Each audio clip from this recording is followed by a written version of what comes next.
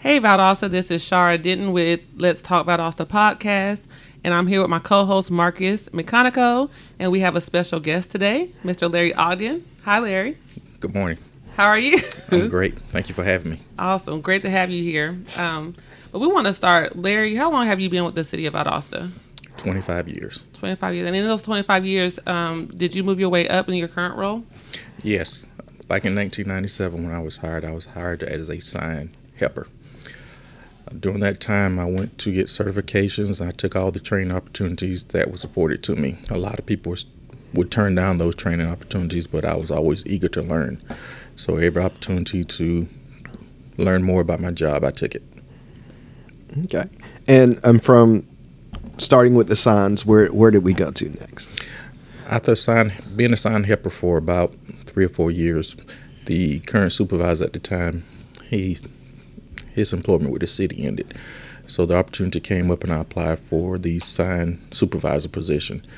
And once I applied for that, I was given that position, a position I held for probably 12 years, 13 years. Mm-hmm. And did that lead you to the current position you have now? Yes. Like I said earlier, I was always eager for training, more learning. So as a sign supervisor, I was going further in my education as far as supervisor classes, learning more about signs, markings, and just kind of cross-training with the signal division and other divisions in the traffic department. I was always eager to learn. I enjoyed it. So with all the classes in management, all the classes dealing with signs and markings, and the classes with the signals, I kind of fell in love with traffic. So when the opportunity came to be a traffic manager, I applied for it. So for those who don't know, what exactly does the traffic manager do in the city of Valdosta? Better question is, what doesn't the traffic manager do in the city of Valdosta? Being the traffic manager, anything dealing with traffic, I usually get a phone call. Whether it consists of potholes, sidewalks, signals, pavement markings, road closures, accidents, even when it comes down to power failures. If there's a power failure in the city, I'm getting calls asking what's going on, when will the power be on, how quickly can you have it repaired? And that does not even fall up under my umbrella of job duties. Mm-hmm. Well, we realize that traffic is obviously a big deal in city of Valdosta, particularly a growing city. And how have you seen traffic, I guess, change here over the years? That's a good question. In 97, when I was hired for the city of Valdosta, traffic was heavy, but it wasn't really bad. And over the next 10 years, I saw a steady increase in the traffic. Citizens just getting out more, traveling, and just going about their regular routine. I've seen the 5 Point area just boom with traffic around the mall. Everything just started growing and growing, and traffic numbers increased. One of my duties consists of doing speed studies, and I was able to do traffic counts and see what was the volume. So on the average daily count back in the 2005, 5 Point, St. Augustine Road, you may have had 17, 18, 20,000 vehicles in a 24-hour period. Versus in 97, 98, we may have had 12 to 13,000 vehicles. Mm-hmm. So I've seen a steady increase in the traffic flow and people coming to this community to live, work, and play.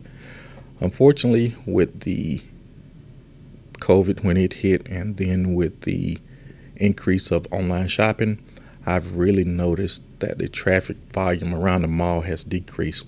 One of the major issues we had back in the day would be around Christmas time. Yep. Mm-hmm.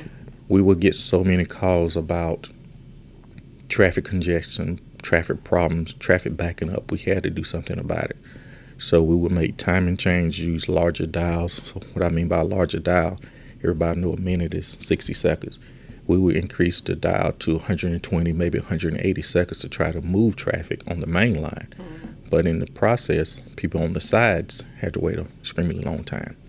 So part of my job was to try to help solve that problem. That consisted of working with the mall management, and one simple fix that we did that helped out tremendously. We got with the mall leadership, and as you enter the mall off from Norman Drive, the Norman Drive Home Depot at the signal, mm-hmm. we suggested that they block that entrance and make everybody take a right. Yeah. So when they started making a right, they had to drive all the way around the mall, and they were noticing all these free parking spaces. So that helped out tremendously. So the backup on Norman Drive was alleviated. Plus, we made a timing change to where instead of having a protective left turn movement only, we had a protective, then it went to a permissive. So anytime in between the gaps, people could make that left turn and get into the mall. So that problem has been taken care of. But like I said earlier, with the increase of online shopping, we don't have that many people around the mall, so we don't have those issues anymore around Christmas and Thanksgiving. Well, go ahead. I'm I sorry. wanted to ask you while you were saying that, are there any misconceptions about traffic management, or when you were talking about how the area by the mall was and now it's a little bit decreased, is there any like misconceptions about how that is operated as far as traffic management? Because people think that you guys just press buttons and it's so simple, but it's actually a little bit more intricate than that. Yes, people will always want us to make timing changes at an intersection. And what people do not realize about a timing change is a domino effect. We're running coordinated plans throughout the city of Valdosta, Ashley, Patterson, Baytree, and around the mall. So we have, for example, the same intersection, Norman Drive at the mall. People go and say, well, you need to make a timing change there to make it better. Well, the domino effect is if I make a timing change at the mall entrance, I have to do a timing change at Baytree and Norman. I have to do a timing change at Norman and St. Augustine and all the way around the mall. So all those signals will have to be changed just because they want me to make a timing change at one signal. It doesn't work that way. It has to work in conjunction with the other signals so we can keep traffic moving quickly and safely. And I think one of the things that I hear from citizens or I see from citizens, particularly on social media, because everybody has their opinion on social media, is that they think you can just do one thing and it fixes this problem, but they don't. Like you said, if you make one change, you have to, and you guys use data to make these changes. You're not just making a change randomly. That's correct. Before we make any timing changes in the city here, we will go out and do traffic counts. We need to know what the volume is at that intersection. So if we have an intersection that we're running 120-second dial, in a 24-hour period we have 12,000 vehicles. 2 years from now, we do another study at that intersection. The volume has gone from 12,000 vehicles to 16,000 vehicles. We need to make a timing change because that volume has increased, so we need to find a way to move that smoothly. Now, our job in the traffic division is we have to, a good example, a pie. When you cut a pie, you want to divide that pie evenly. Well, traffic is similar, but it's different. When you have a 4-lane road, north, south, east, west, and it's my job to divide that pie up between the vehicles on that road. Well, if Baytree has 12,000 vehicles and Norman Drive only has 4,000 vehicles, Baytree is going to get a larger piece of the pie because I have to move more vehicles. So it's our job to decide who's going to get what portion of the pie. And once we decide how much time will be placed in that intersection, we divide it between the north and south, east and west. And we also, what people don't think about, we also have to include pedestrian crossing. That timing has to be included in that dial. So they need to get their portion of it also. So it's not just go up there, we're just going to pull some numbers out of the air and plug them in. That doesn't work with traffic. You must have data, you must study it, and you have to know the science behind it. Average person, they say, well, how many seconds you know to put on a crosswalk? Average person is going to walk anywhere from 2 to 3 miles an hour. Older people are even slower. So if you got an older person who's trying to cross St. Augustine Road, you find out the width of the road. Most lanes average 12 feet wide. So you're looking at roughly 5 lanes, 12 feet wide, that you have to go across. So with that factored in, with the walking time, that would determine how many seconds of pedestrian cross time we'll put for them to make it across the roadway. Now, we always calculate on the slowest time. Now, younger people walk a lot faster, they get on across there, but we have to look for the elderly population, make sure they have time to get across the intersection, the roadway safely. Yeah, like I said, I think a lot of times people just think you change these. When you make a change, you think of it, you just do it willy nilly. But you got stats and information and data behind you before that change is actually made. Yes. And then you also, I've worked with you now for 8 years. You also use our department to get that information out to people before that change is made. Yes. It is very important to be proactive. Citizens are very happy when you inform them of a change that's taking place prior to it happening. A good example of a situation like that would be, it seemed like Norman Drive is going to be the top of the road of this conversation this morning. Norman Drive in Baytree years ago was what we call sequential phasing. It would go serve 1, 2, 3, 4. So it served the Norman Drive. Then it just served Baytree eastbound, Baytree westbound, then coming out of Office Max and the restaurant there. And no matter what time you got there, that sequence was going to serve, and you had to sit there and sit there and sit there. Well, once I became traffic manager, one of the first changes I wanted to do was eliminate that, because it made no sense for the citizens having to sit there such a long time and there's no vehicles on the other roads, other lanes. So we eliminated that sequential, went to normal phase, and made some lane changing through striping, and now it's working a lot better. So we eliminated a dual left off of Baytree onto Norman Drive, turned it into a single lane, added more timing to the turn movement. A lot of people say, well, how can you go from 2 lanes down to 1 lane? It's all in timing. Whereas before we had 2 lanes that we may have 15 seconds of turn time, well, we decreased it from 2 lanes down to 1. So we increased that 15 seconds to 30 seconds. And with the option of having an additional 15, 20 seconds, depending on how many vehicles go through with the passage Y'all time. messed me up when y'all made that change, but I didn't know. That was one of the cases where we did the social media. A lot of the police department guys who had Facebook, they put it out on their pages, and it was a growing pain. We had That's muscle memory. Yes, we had a lot of citizens that called and said, "Why did you make that change? It didn't need it. You need to put it back." A funny story. After we made that change, the high school was being built over there off of Inner Perimeter Road, and the engineering department transferred a lady over to me, and I picked up as usual. Engineering department, traffic division, Larry speaking, and she laid into me. Why they made that change at Baytree and Norman? This is the stupidest idea. They should have put it back. The person who did it is just a complete idiot. And she said, what do you have to say? And I said, ma'am, I'm that idiot that made that timing change. Did it get any better? She laid into me even more. But once I explained what we were trying to do and the reasoning behind it, she actually calmed down a little and gave it time, drove the intersection more.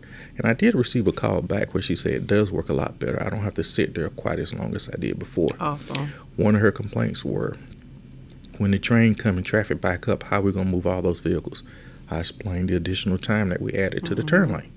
And once she saw everything I told her and she was able to go out and verify what I had told her, it made sense to them. And that's the important thing about traffic. If you inform people before the change, and if they can go out and verify what you told them, they're more comfortable with the change versus just hitting them all at once and they not know what's coming. Now, we've talked a lot about traffic here. Let's kind of brag on what your department's done over the last couple of years. Now, just last week, we had the president of Georgia Tech came in to previous years, we won the Smart Cities Award presented by Georgia Tech. Yes. And the Georgia Tech president was able to come down and see some of that technology. What was it like to have the president of Georgia Tech coming down and see what we were doing here in Valdosta, Georgia? It was very exciting. But if I can I give you the history of... Yeah, absolutely. That visit was 3 years in the making. It started when the old technology that we were using was outdated. Everybody know with cell phones, every 2 to 3 years you need a new one. The technology we were using in the TMC was 12 years old, and it was hard to find parts. So I got with my staff and we discussed other possibilities, other options, and they approached me with different technology.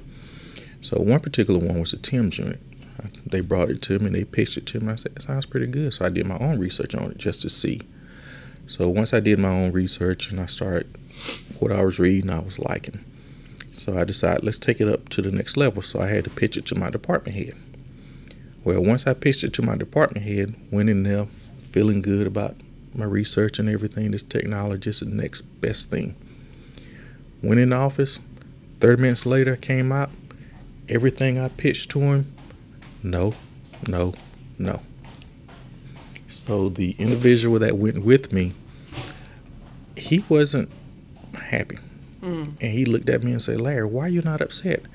I said, because one thing in my position, I take everything as a learning experience. So everything he told me no on, I wrote down the notes. I jotted down questions for myself. So I went back and did more research. So when I went back the next time, I was better prepared.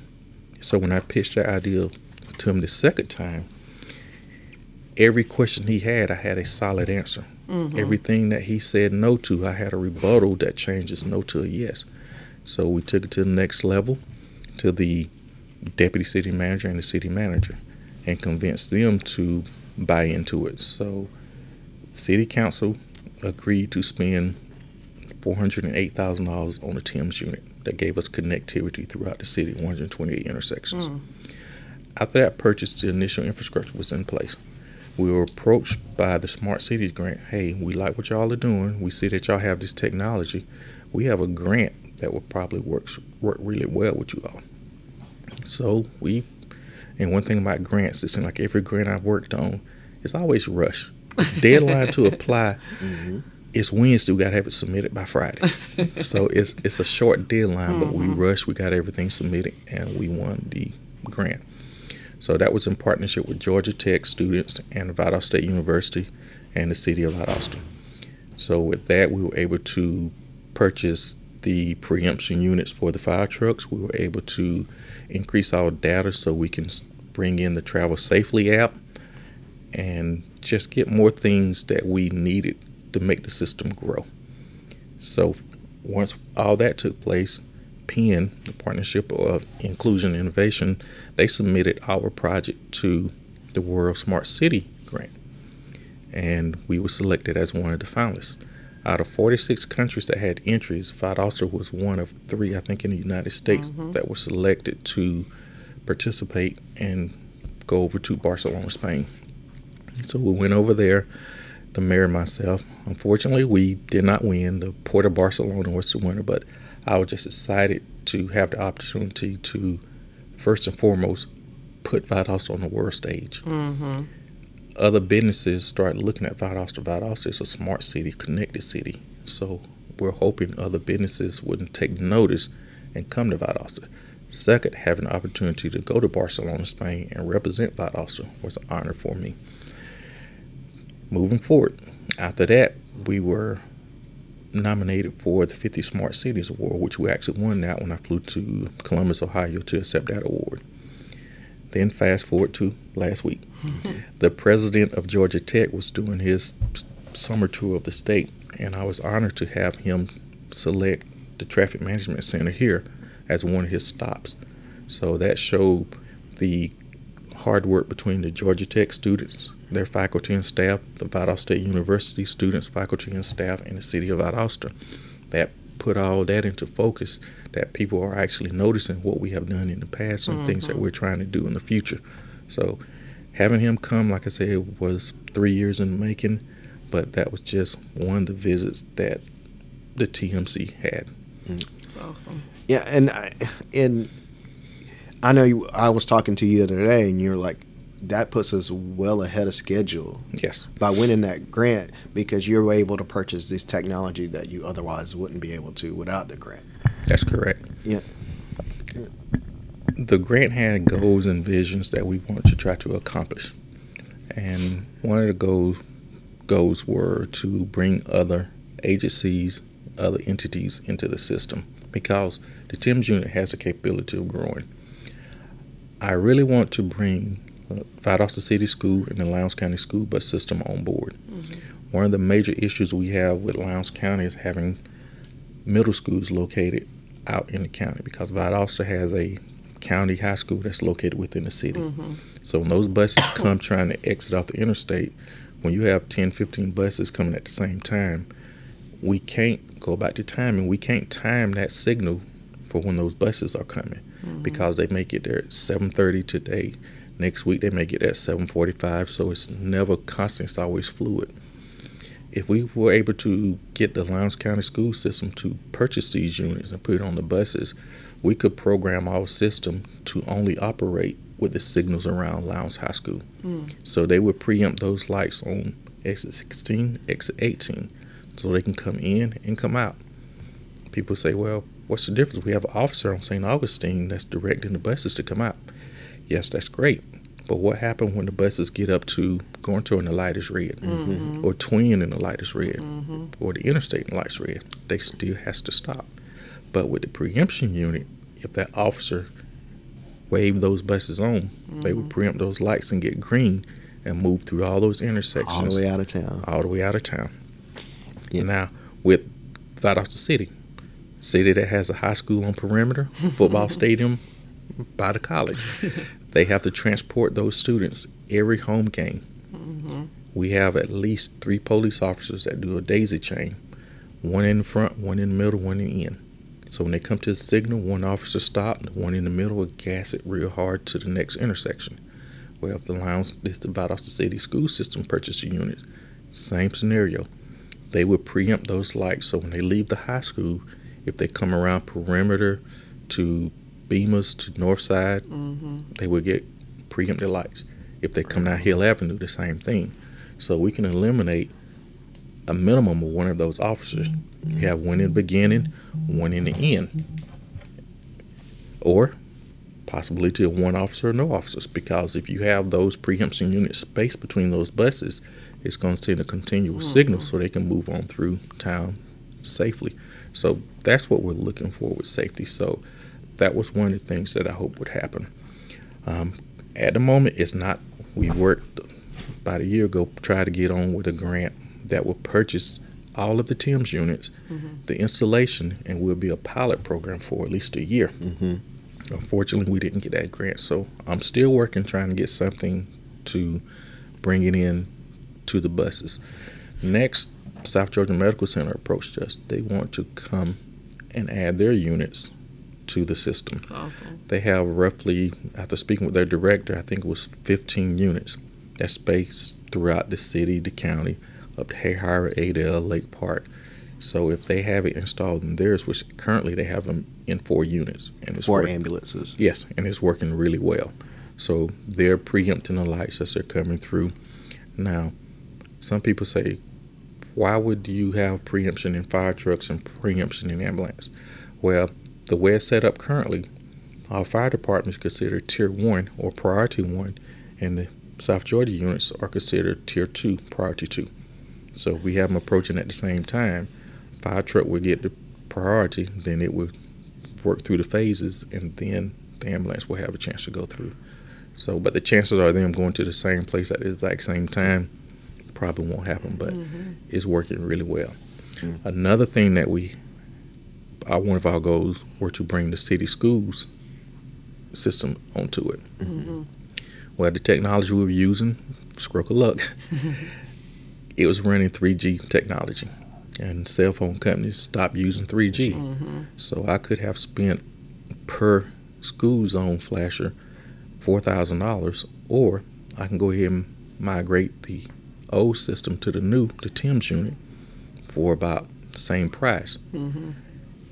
I elected to go ahead and change over, so now we're running one system. So now we can control the school zone flashers from our TMC. We have a map that we can see all the school zone flashers. We can see where all the fire trucks are located. We can see where all the South Georgia ambulances are located on a map. So we're slowly going through with the goals of bringing all the things that we wanted to do 3 years ago. It's coming to pass. So I'm very excited about it. And for those, to get back to those emergency vehicles, it's a huge plus to have those lights and to give them greens all the way till they get there, because time could mean between saving somebody's life and not saving somebody's life. in the emergency situation. Yes. As you get older, you have a tendency to value time a little bit more than the younger generation. And one of our suggestion or thought process was per intersection we'll be saving 10 to 11 seconds per intersection. Mm-hmm. Well, once the system was fully implemented and our fire department personnel was trained, we came back and had other VSU students to come down and do studies. We found out instead of saving 10 to 11 seconds per intersection, it was 10 to 15 seconds per intersection. So common math, if you're going through 6 intersections and you're saving a minimum of 10 seconds, that's a minute. Mm-hmm. That can be the difference between life and death. Yeah. So that's one of the things that have come with the installation of this system. Well, Larry, is there anything else, while we have you here, that you want people to know about what's going on with the Traffic Management Division and what you guys are doing over there? We're always trying to make traffic better and safer here in the city of Valdosta.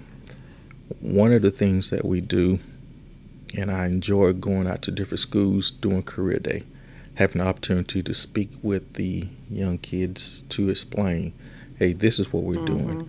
In the process of speaking to the students, the teachers, faculty, staff, they're listening also.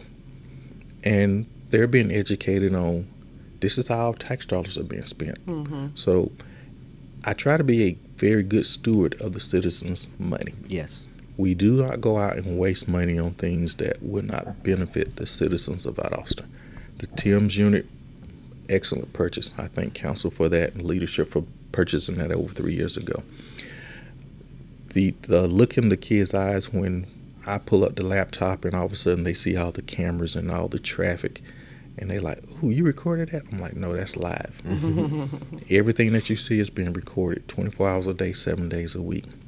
The number one question I get asked by adults, so if I run that red light, will I get a ticket? We do not have those cameras. We do not have red light running cameras. Our cameras are mainly for monitoring traffic so we can make sure traffic is flowing the way it's programmed. I enjoy the opportunity of working with the VSU students, the Georgia Tech students, being mentors, just trying to give them experience in the field because they're the future.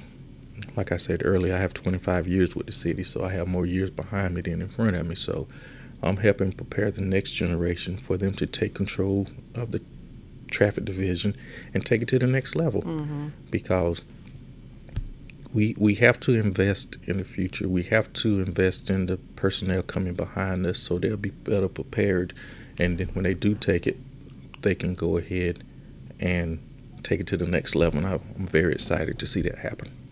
We're excited for you and the team in the traffic division because you guys are kind of like quiet bulldogs, I call y'all. They kind of keep to themselves. But we want to just thank you for your time. We know you're a busy person, and we're excited for you and about the department and everything that you guys have accomplished. And I'm sure there'll be many more opportunities for you guys in the future. And that's it for us today at Let's Talk Valdosta podcast. Let's Talk Valdosta is a presentation of the City of Valdosta's communications team. You can download this episode and previous episodes on Spotify and Apple Podcasts. Follow the City of Valdosta's social media accounts to learn about future episodes.